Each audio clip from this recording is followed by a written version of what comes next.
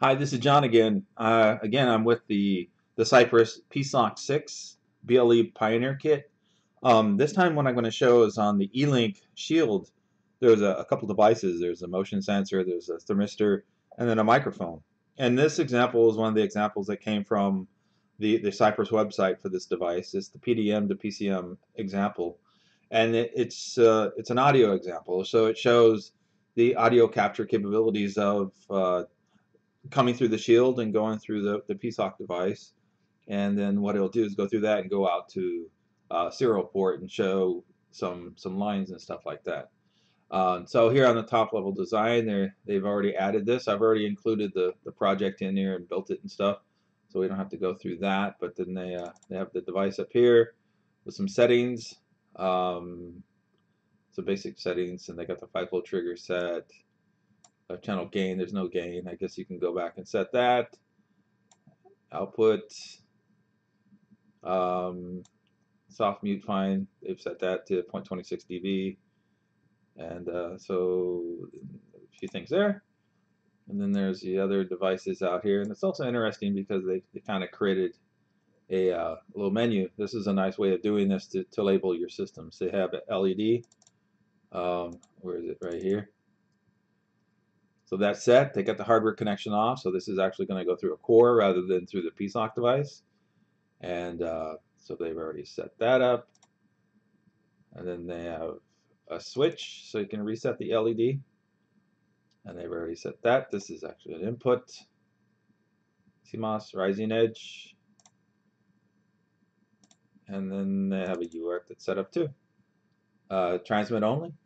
And they have the baud rate set to 11.5200 with the oversample 8 bits. Pins. You don't have that assigned that up here. And then over here, if we go click on pins, then we can see the pins assignment for this. So the LEDs out here, P1, 1. So that should be the green LED. And then UARTs on here, and the PDM clock, and the PDM data. So that's what we get. We can see some analog. It's interesting. They have a nice little schematic that goes along with it too. And so this has already been compiled and set up. Again, they have the multiple cores. And if we go into main, they've enabled CM4. There's nothing here. So if we go down to CM4, the main for CM4, we should see some stuff. Set up a string size, a sample size, so hysteresis pool, and then some variables, and their UART string. And then down here, you have the ISR handler that'll handle stuff coming in. Then their main, they'd go through do the init, invec enabled, so they enabled interrupts. And then they start the UART, and then they init the PDM-PCM component.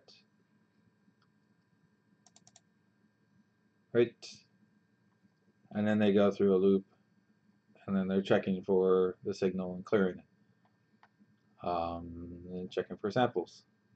And then if it goes to the noise threshold, they go enable the LED, otherwise it's going to be off.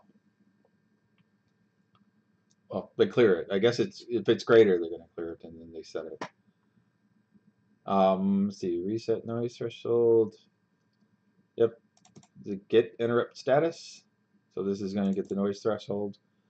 Bring that in, and then they're going to output the string.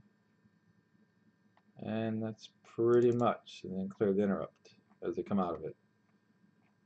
So that's pretty much what that does. So if we go ahead and program this,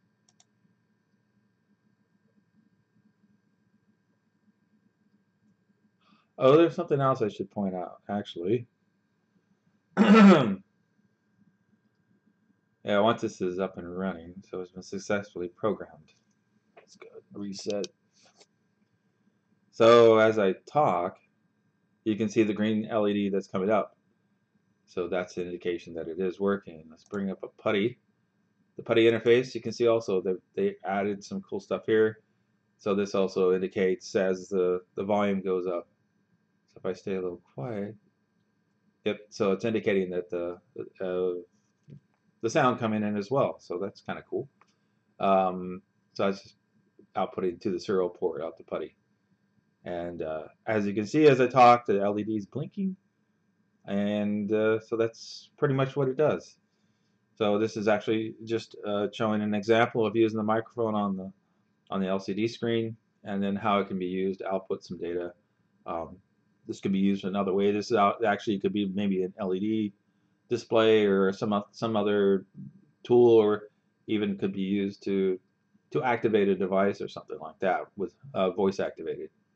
So there you go. That's a pretty cool, simple way of doing things.